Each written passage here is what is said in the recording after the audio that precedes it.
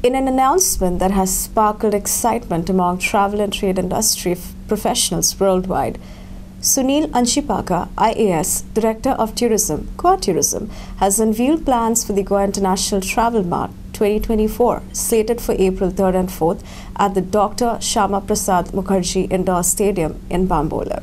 Good morning. I welcome media friends.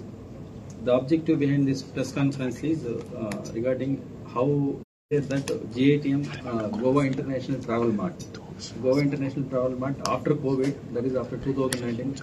This is the 4th edition we are celebrating here, so across the globe. So to capitalize this opportunity, we must adopt a strategic approach that encompasses various facets of development of Goa. For example, we are celebrating Shigma Festival. So we want to give that to local culture, local flavor to all these international buyers and international sellers by showcasing what is exactly Goa. So that's what the tourism department is thriving. Apart from that, Goa government has been provided international platform for the sellers and exhibitors also to showcase their products and services to international. Moreover, developing a strong and consistent message to high value customers worldwide while preserving and maintaining our sustainable developmental goals, and at the same time emphasizing on local Goan culture.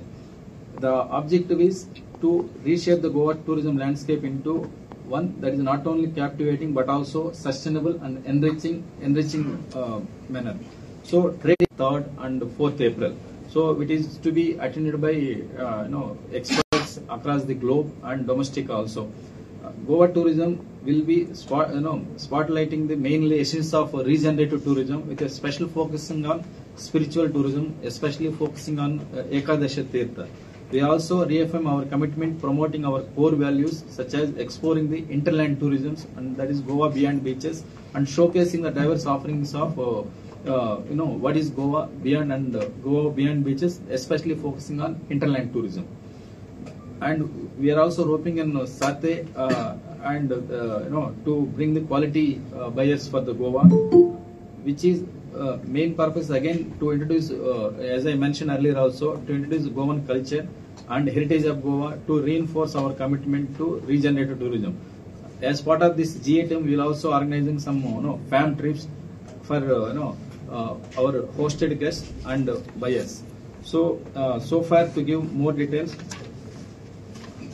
250 plus hosted buyers and registered buyers so far registered, and which includes domestic and international buyers also.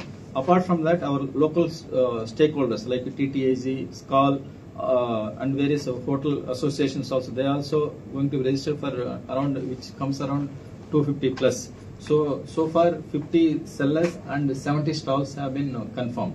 So this is the information regarding GATM. For Prime, video journalist Raju Venkatesh for Panjim.